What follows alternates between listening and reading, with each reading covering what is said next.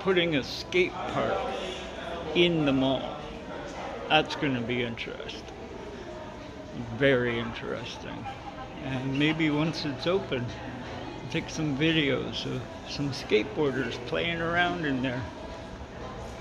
Would be fun, but it'd be interesting to see how much business they do there and how many people actually go there with their skateboards and stuff. I really want to get one, but it's too much at this point. Plus, I want to get my own place first. So I just came back from my doctor's office and I got a letter here from EIA, basically saying that the Disability and Health Supports Unit received the therapeutic diet form request for the 2,000 calories funding. Right? That's like an extra $100 or so on my check every month. So that's a good thing. But it also says here, however, the department requires the date when you were diagnosed with diabetes, as this is the first time applying for the diet funding. Once you have the complete information, please fax back to the DHSU. No idea what that means. Oh, the Disability and Health Supports Unit. Okay.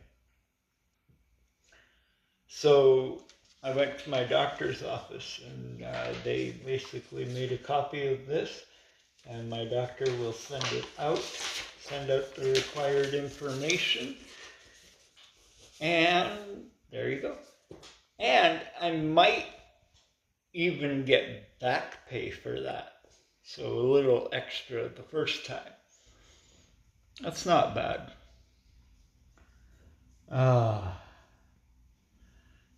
Now, if I can get on disability, that would be even better, because then I'll get more money for myself and they'll allow more money for my rent.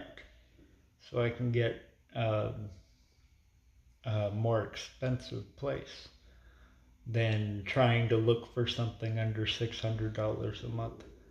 There's Kevy. He's got his hoodie on because it's getting cold in here. They haven't turned on the heat yet, so he got a little cold and I put his hoodie on. I know he's just a stuffed bear, but still, he's my stuffed bear and I can do whatever I want with him. And plus, it's Winnipeg Jets. It's hockey season. He's supporting his favorite team. Yeah.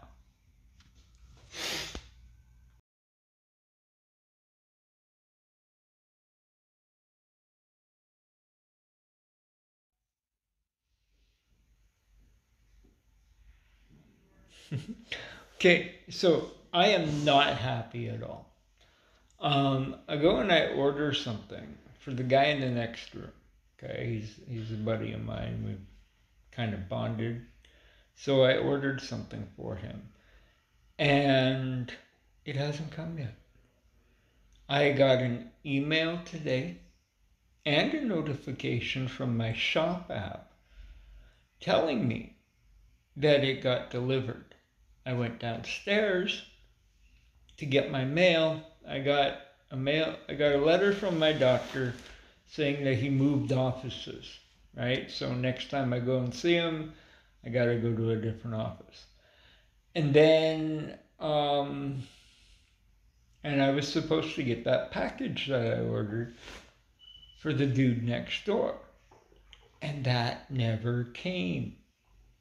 Oh, we didn't get a package. I didn't see it. It's like, But I got an email and a notification saying that it was delivered today, right? So one of the staff guys told me to check back tomorrow. So that's what I'm going to do. And if it's not there tomorrow, I'm never ordering anything while I'm staying here. Because that's the second package that I've ordered that I haven't got. The other one was a pack of stickers from Sticker Mule. It's a pack of Russell Brand stickers.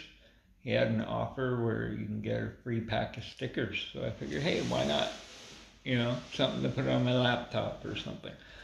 And that was supposed to come last week and it never did. See, that, whatever, you know, it was free. It was for me.